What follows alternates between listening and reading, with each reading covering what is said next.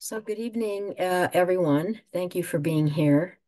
Uh, I'll start off with a couple of announcements and then open for questions. And then I'll share my screen and we'll do a little review of the standards, national standards and how they're organized. And then we'll uh, actually do more in depth of the next two standards. This is our second to the last live Zoom session, and they're all recorded, obviously. Uh, and I just wanted to thank the people who have in the module one, and I'm sticking with looking at module one and module two, uh, and not going on further. And everyone should take their time and do a really good job in the modules. Because remember, the way you actually earn credit is that you respond thoroughly to all the questions in the prompt, and also read comments by other colleagues and then respond to them as well. So the responses that I've read are really well organized and very thoughtful. Uh, we have 117 applications. We only have 70 people who are registered in the Canvas course.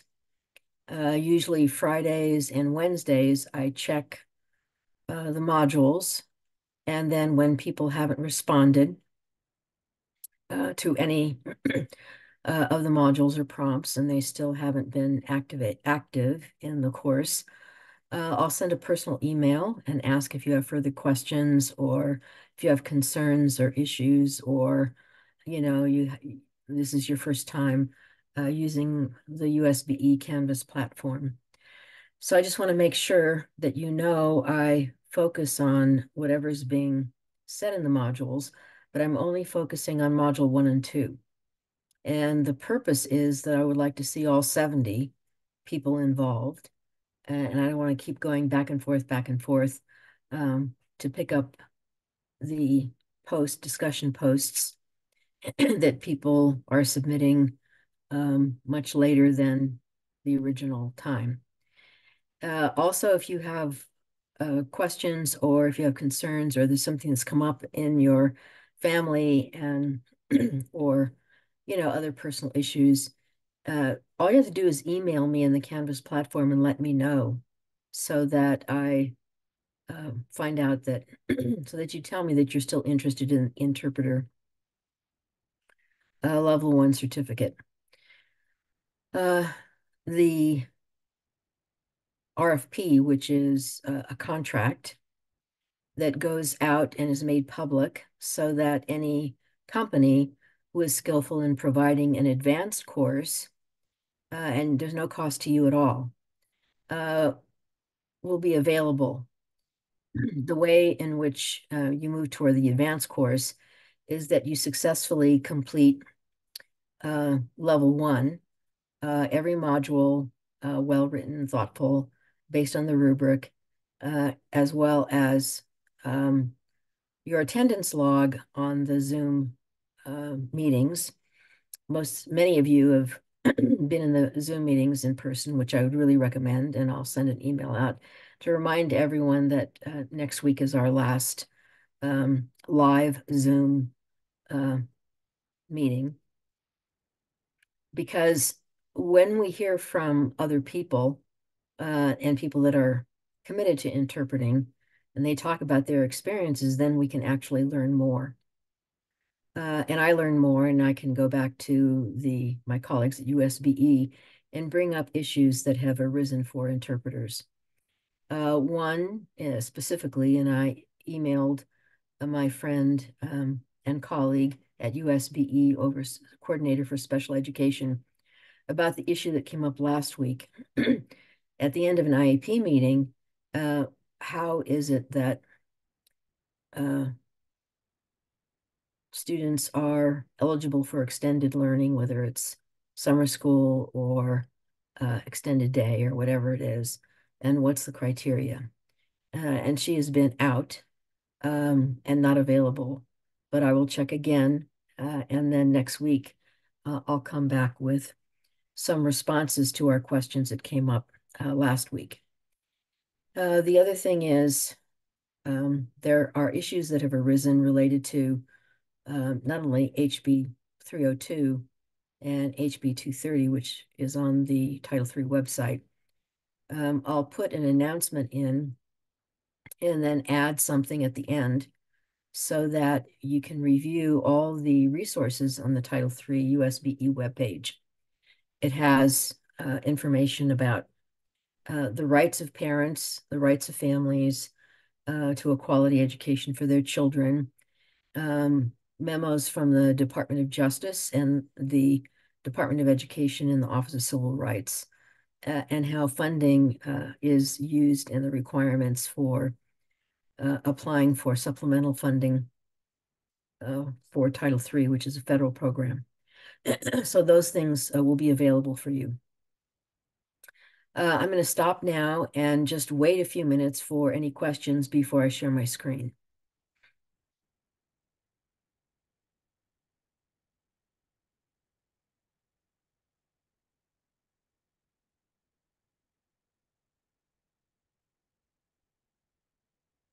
Okay, so remember when I share my screen, you can just talk. I can actually see if you have your hand up, I can actually see it and see who's talking.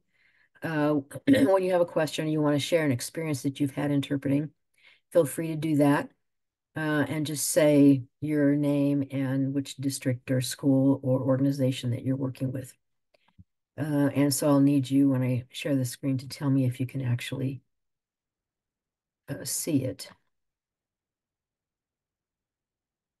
So can you see the screen? We can see it. Okay, great. Thank you.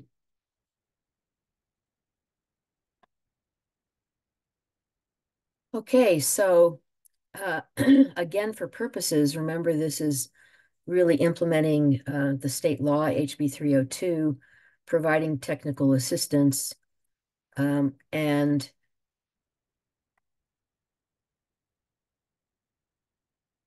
when you think about the 42 school districts and the children that are in those districts and 137 charter schools with all the diverse languages that we have, which is in Utah about over 150, the certification is a way to really provide technical assistance for implementation of the law. And so, just always reminding ourselves that that is the purpose of interpretation, is the implementation and technical assistance for a language access policy that every local education agency, whether it's a district or a charter, must have approved by the board, which is based on the HB 302. And just an overview and then a brief review of what we covered last week. We won't go into detail, but it's just a review. That the first standard is about accuracy and fidelity. And then there's always an ethical principle that represents the commitment for practicing interpreters to better understand their role as a professional. And underneath, so there are 46 objectives and there are 8 standards of practice, and then the 8 ethical principles. One of the reasons this is organized this way is because these are national and international standards. And so to become aware of these is a way in which you can better become a professional and identify. And that's why in the modules, the questions are a self-assessment for you to identify which objectives you feel strong in and why, and maybe examples of why you think that's true. And then being really honest and focusing on 1 or 2 objectives, whatever you feel that you want to work on, and not so much as a weakness, but as a way to develop your skills and really focus on becoming more of a professional. And this is kind of what we consider the way in which you develop performance criteria for a well-developed career by setting your own goals and then working toward those goals. So the first standard, again, is this whole idea of being very accurate and faithful to what's communicated and all the messages without adding anything or kind of enlarging the meaning. It's really preserving the meaning of the message by accurately and faithfully as possible to the best of your ability to really interpret what is actually being said. And we went over that last week. And the second standard is confidentiality, which we also talked about last week. And you can feel free to jump in and ask questions or use examples. We had 2 or 3 really excellent examples in our earlier session. And again, the standard of confidentiality means that whatever you're actually hearing in the meeting, whatever you learn, whatever information is either spoken or written, that you're really focused on maintaining that confidentiality, and that even in passing with colleagues, you wouldn't really talk about anything that's being said in those meetings. So that's, part of the reason USBE has a chief privacy officer. The state legislature, they have a chief privacy officer. And the whole goal, again, is to create an environment in which clear and honest communication can happen. And if there's not confidentiality, then, obviously, either the families or the educational institution do not feel comfortable in being totally honest. And that's one of the key components in really working to benefit the students that we work with and the families that want the best for their child. So the standard of privacy and confidentiality is really critical. One example that came up was it was actually an issue where the lawyer was there, and it was a family, and there was some unjust things going on in their apartment. And the lawyer was very clear with the interpreter about saying how important it was to interpret exactly what he was saying. And so, that's a perfect example, whether it's about legal issues or behavioral issues or consequences related to anything with, a resource officer. Karina. Yes, that standard number 2 really rings my ears a lot, because we face a lot of information with time, and there might be cases where there is a risk factor, and we have to break confidentiality and pursue the agencies if we ever feel like there is a need to contact federal agencies. We have to. I just think about an example where we had an IEP and some information was shared, and then at the end, through conversation with both parents, the environment was really good for communication, and then one of the parents share information that at the end we felt we had to pursue something. And I'm really glad it happened, because it turned out to be something bigger than we expected. I think about that a lot. Yeah, Karina, thank you for adding that. One of the examples is the obligation for to report any kind of suspected abuse or anything like that. And so, the question of how it is you work under those conditions is really important, because of the responsibility that the interpreter and the educational institution has to protect the child from any unforeseen circumstances that end up getting disclosed at meetings. So thank you so much for bringing that up. Standard 3 is about, which for me is always, very challenging. It's to maintain being, impartial and showing no preference for one party or another.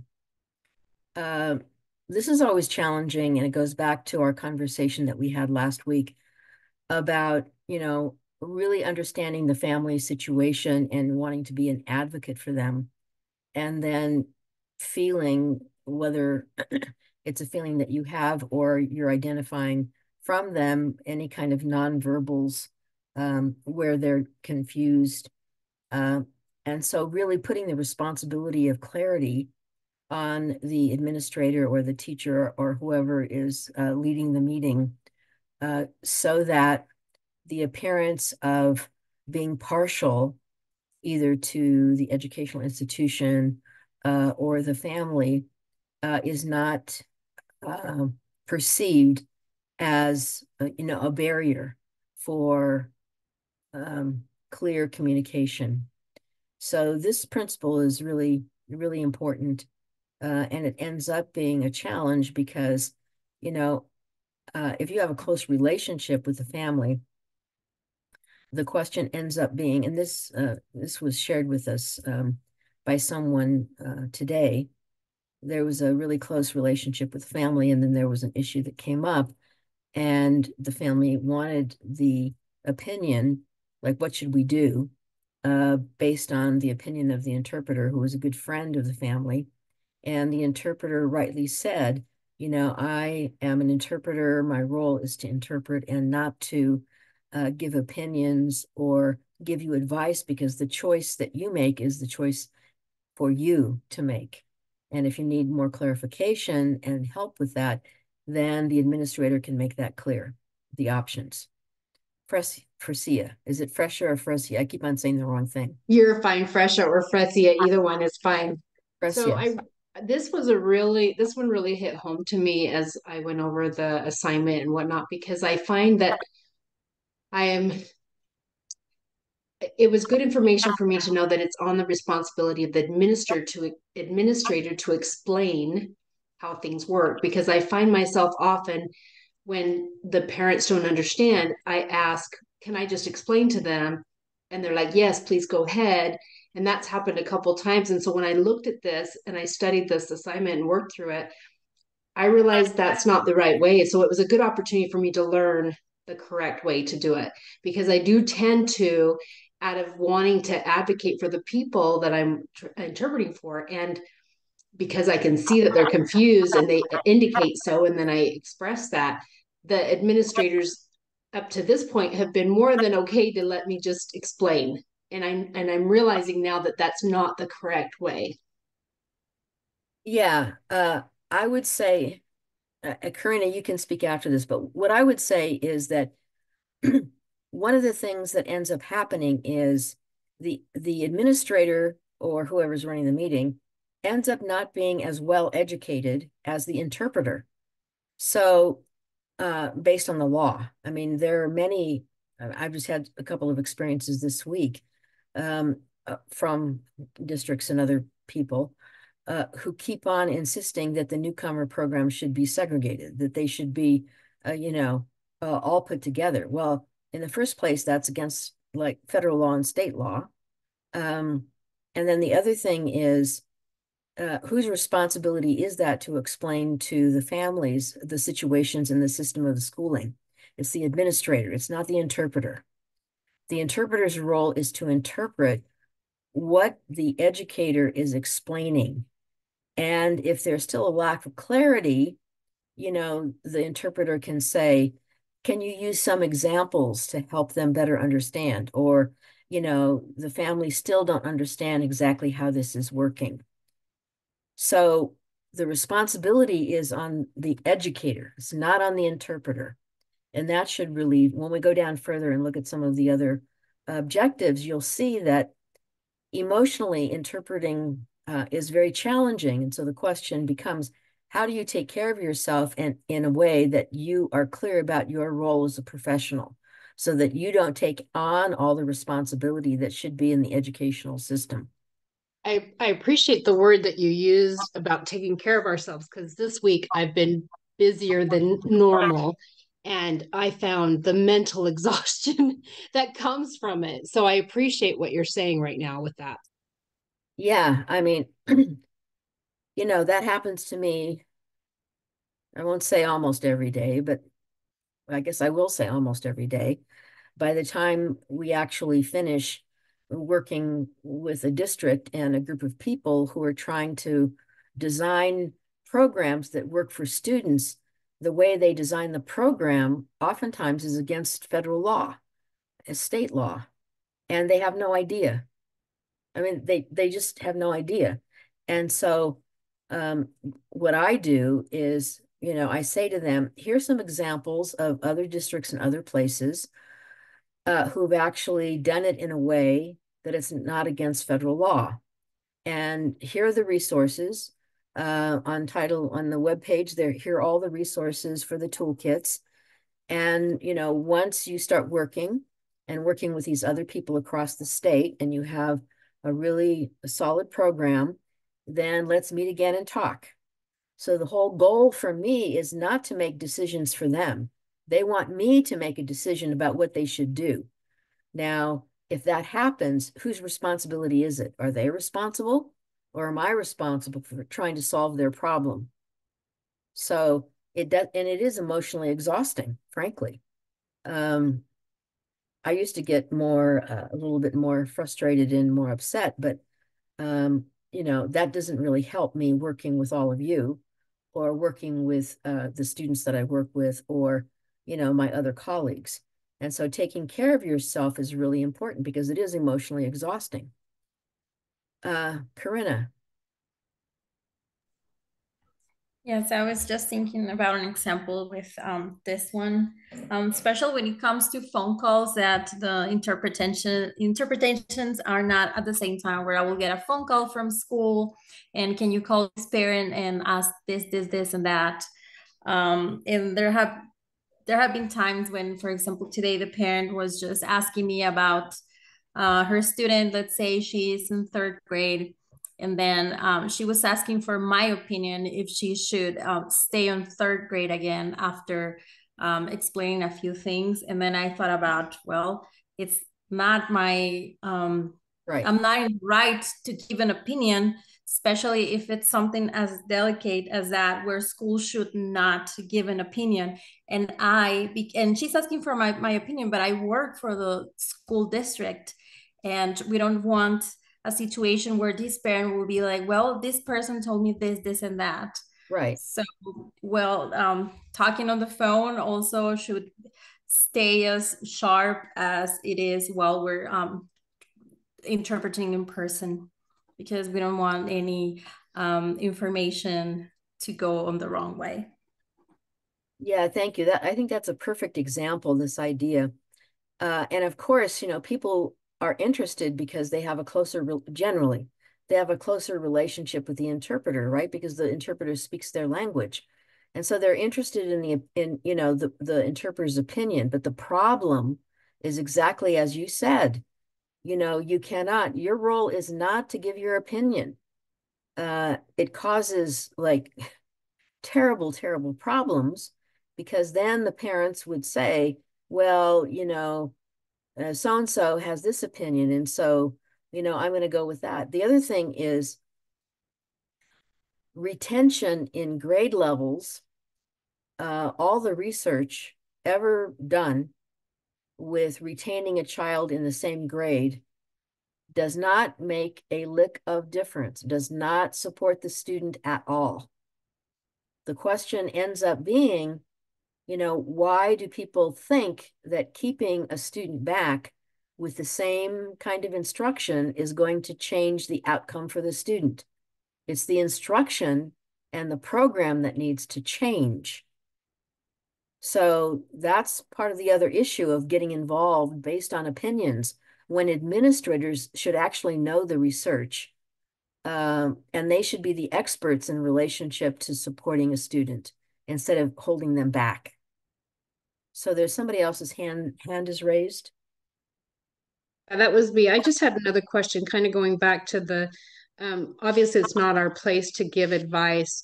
The question that I kind of wanted to pose tonight to the group is, once an IEP starts, what I'm finding is that because you speak the same language as those you're interpreting for, there's a lot of small talk and like normal conversation that goes on. My question is, at what point, like, am I translating all of that? What you would consider a sidebar conversation, and at what point do you draw the line and what is appropriate? Yeah, I don't know if anybody wants to say anything else, but the biggest issue is sidebar conversations are not the source of a formal interpretation. They're exactly that. They're sidebar conversations.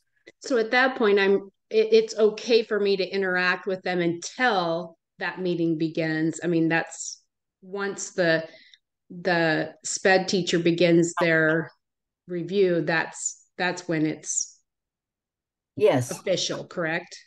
Yeah, yes, but you have to make sure that you check with the person, the sped person, or whoever's leading the meeting, if it's okay with them. If it's Well, just, and I find that it happens even amongst teachers that are at the IEP, that there's this little small talk and trying to keep up with all that. And I think, okay, maybe do I need to establish? I don't, what do you suggest would be a good solution for that?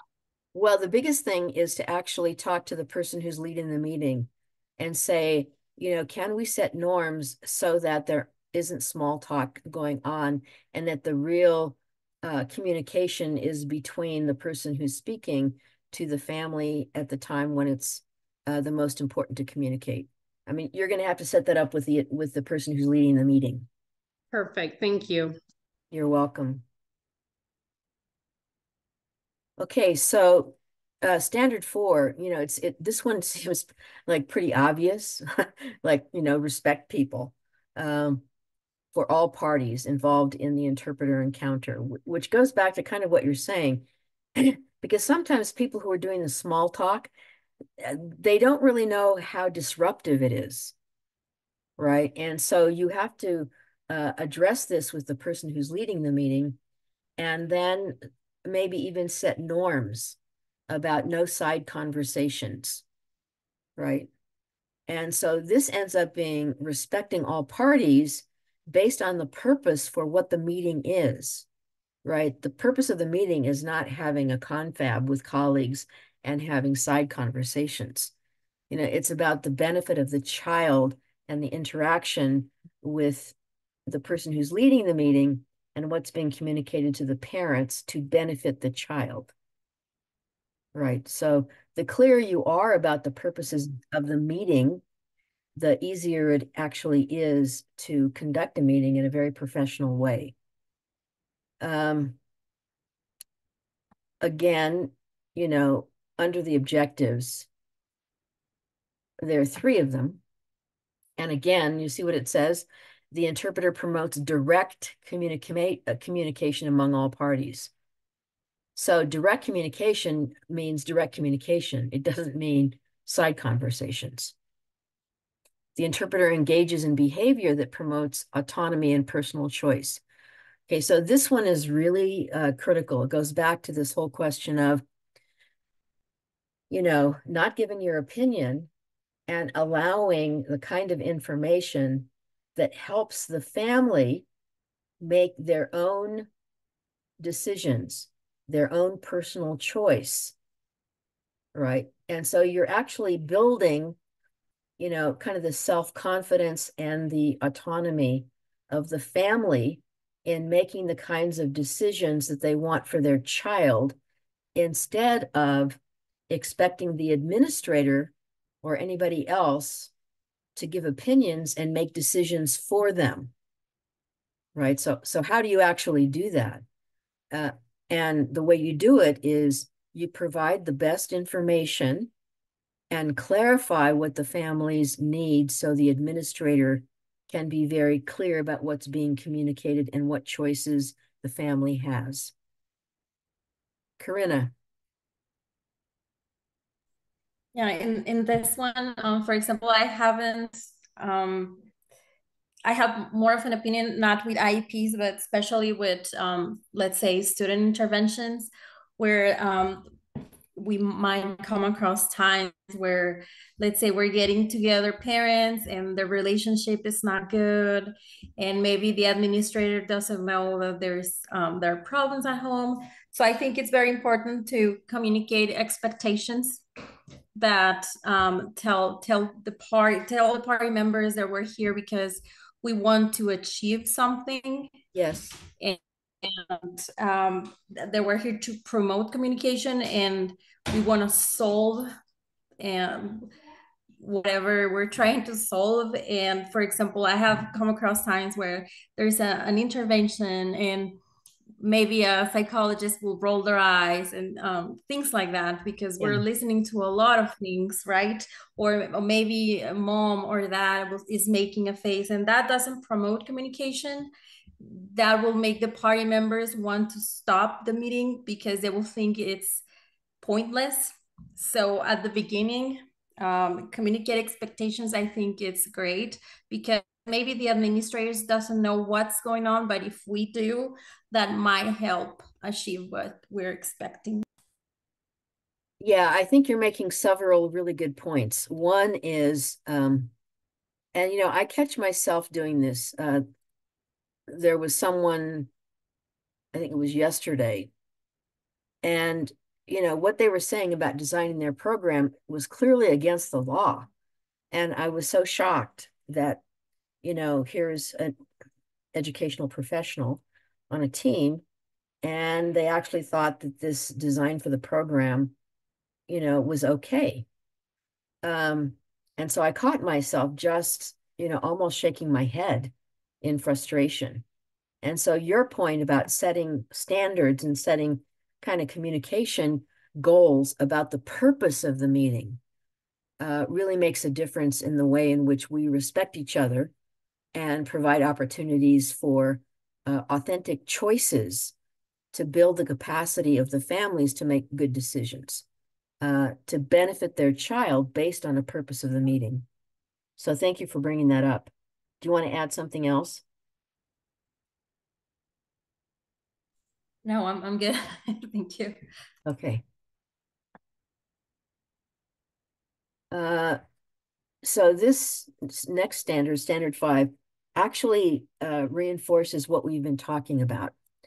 And this is about striving to really perform professional duties within the role of an interpreter, right? Refraining from any personal involvement. This goes back to this idea of underneath, which I think is much, much clearer than the top one. It says, protection of professional integrity. And this means your professional integrity, right, as an interpreter.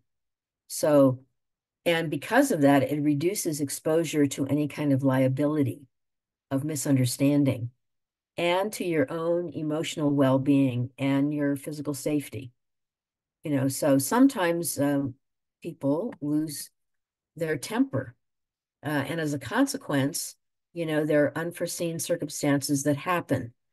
But because you're clear about your role to enable communication between the parties who speak on their interest and they make their own decisions. So that's the other thing. It's, how do we actually explain a system of education that it ends up being very complicated and foreign to other people?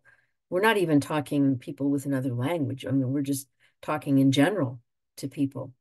A system that ends up being confusing with its own vocabulary. I'll give you an example. In the letter from the Department of Justice and the Department of Education, that I'll make sure that you have a copy of. I have to go back and check the modules and see if you do. It's very clear, and in there it talks about an educational program that can't be segregative. Now, segregative is kind of a strange word, but what it means is that you can't segregate students by their language proficiency so that they don't have equal access to the core content at their grade level, which is really challenging because oftentimes people think they're doing, that they're doing children a favor by keeping them in a low level of English, which is not the case. Another example is that when families go to register their children, and their first language is Spanish, they're never told that there's a dual language immersion Spanish program that would actually help the student maintain the family language and become literate. And because of that, they would have more opportunity to more quickly learn English.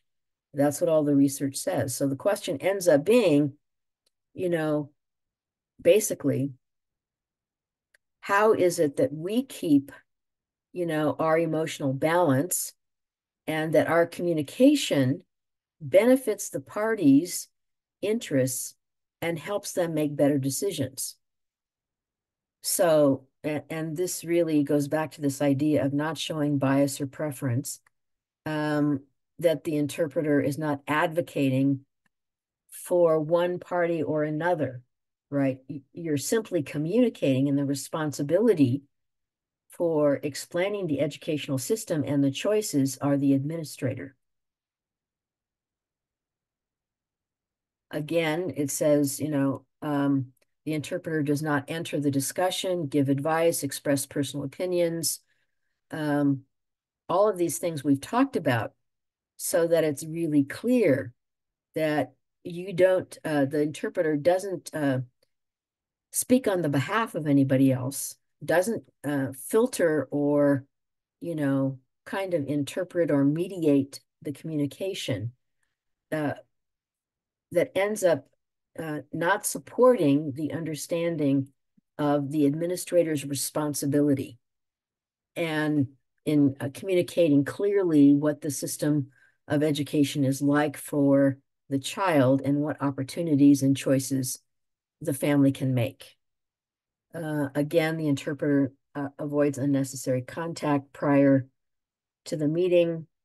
Now, this I think is actually interesting, and I'd like your kind of opinion about it. It says, prior to the meeting, the interpreter may initiate contact to ensure understanding of the language and confirm the details, to convey any information that could happen by the non-English speaker. Now, the only way that the interpreter would do this would be with the knowledge of the principal or the one who's leading the meeting.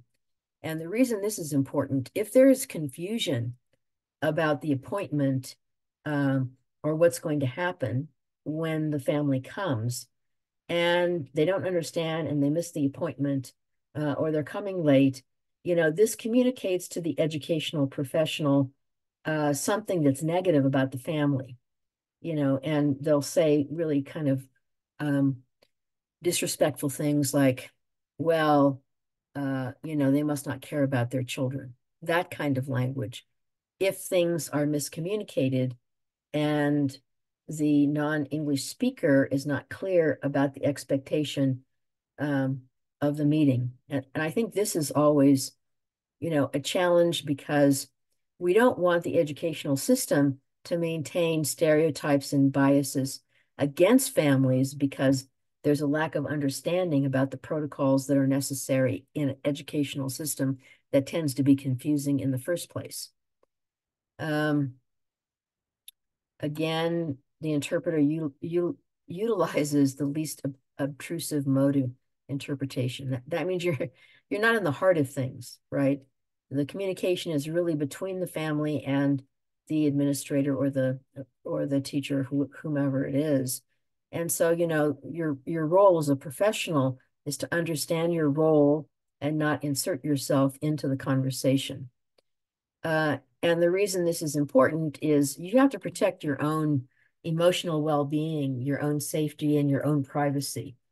You're a professional and you have needs like everybody else. And so maintaining your role supports the way in which you can continue becoming more and more professional and working in a system to help families better understand and have access to educational opportunities for their children. And so taking care of yourself is one of the key things that you have to be conscious of. And I can't really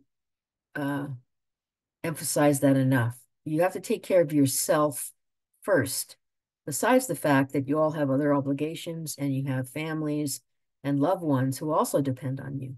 So interpretation is a way to help you better understand separating the role and not taking on what you actually experience in an interpretation session and take it home with you. Because, I've done that many, many times, and that's not really, it's not very helpful and not very healthy. So we're just going to do one more, and then next week, our last session, we'll do the last two. This goes back to everything that we've already said. It's about accountability. So interpreters are responsible only, right, for the quality of interpretation provided and accountable to all parties in the organization. So your responsibility for the quality of the interpretation. And this means that you maintain your boundaries and do correct interpretation with as little errors as possible. And if there is an error and there seems to be a misunderstanding, then you can just say, there's some confusion. I interpreted this perhaps in a way that wasn't made as clear as could be. So an example here that was given in the meeting previously is this kind of sense of humility or knowing your competency and then depending on yourself to learn what you have to learn to become more competent. So the interpreter declines assignments that require knowledge or skills beyond his or her competence. So if there's a situation, and I can see this happening with less skillful interpreters than most people who've applied for a level 1 interpretation have been doing interpreting for a very long time. And they've had to, in IEP meetings, and that's why it came up in the very first meeting, about the particular educational language used in IEPs. One would be something like an administrator or a special ed person talking about, quote unquote, a disability or a delay in learning. And then the parent, not understanding at all and just being very distraught about what is being said.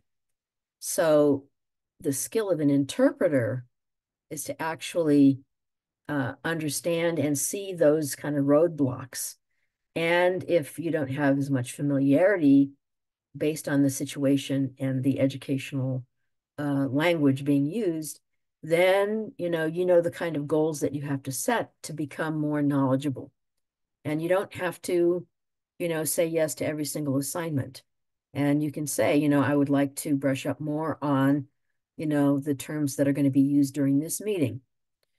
And again, the interpreter can say to the people immediately the direction of the encounter if it becomes clear that the expertise needed for the interpretation, is not, you don't feel comfortable with.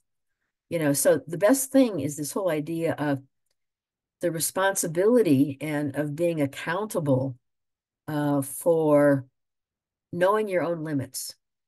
And that's the reason for every module when, I've suggested that you look at all the objectives and you identify, in the objectives under the standards and the ethical principle, things that you want to work on.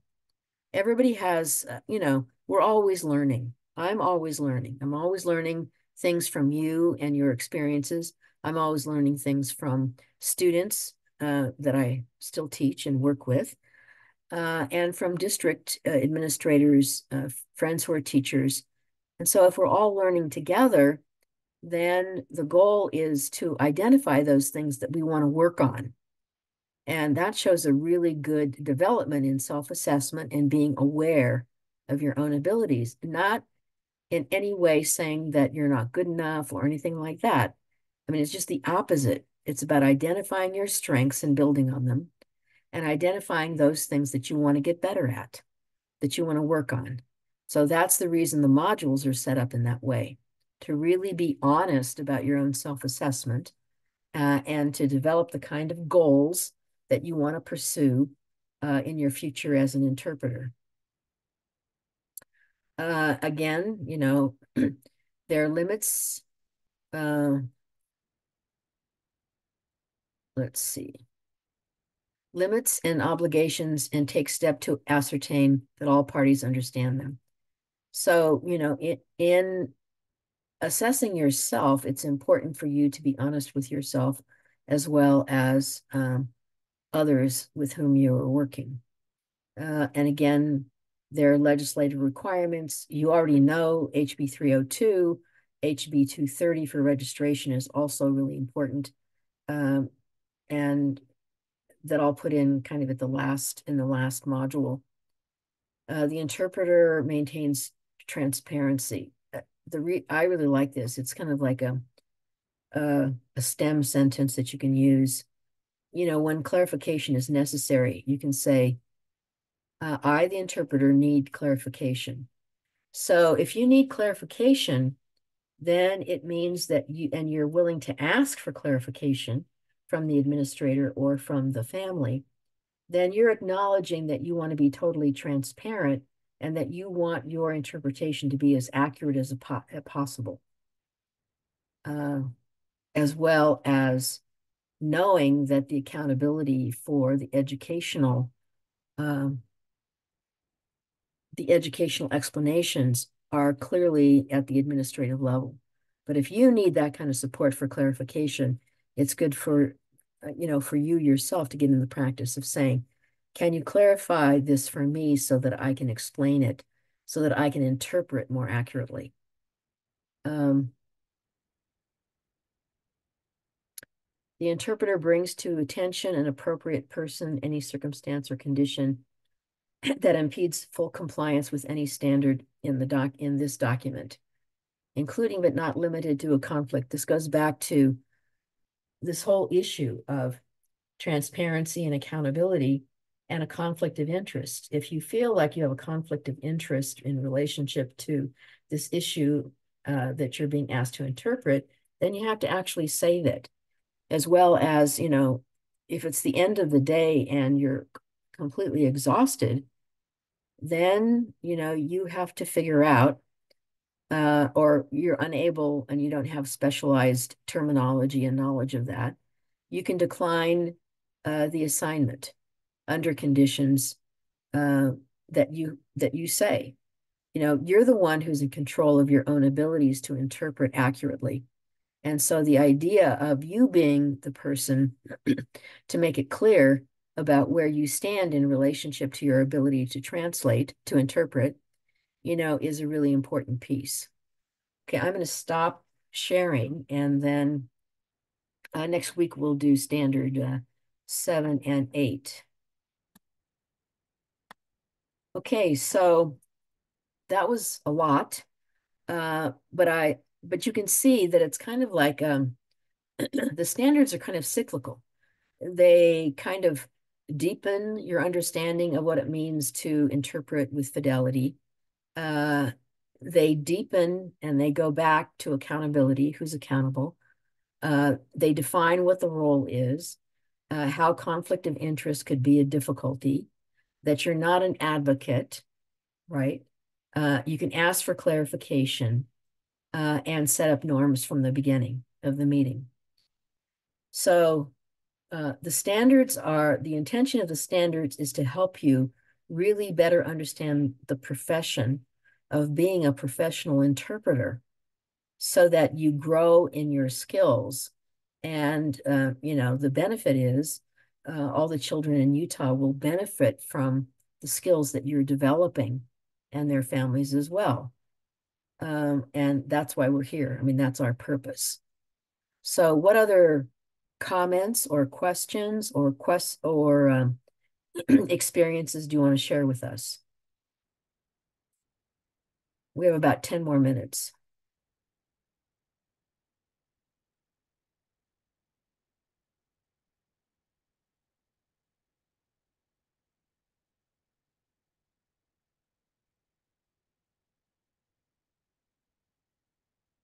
Well, I hope these conversations have been helpful. I just want to thank each of you for being present and for your commitment to the children of Utah and their families, and how important the work of being an interpreter and becoming a skillful professional, how important that work is, and what a privilege it is to actually be a part of your learning.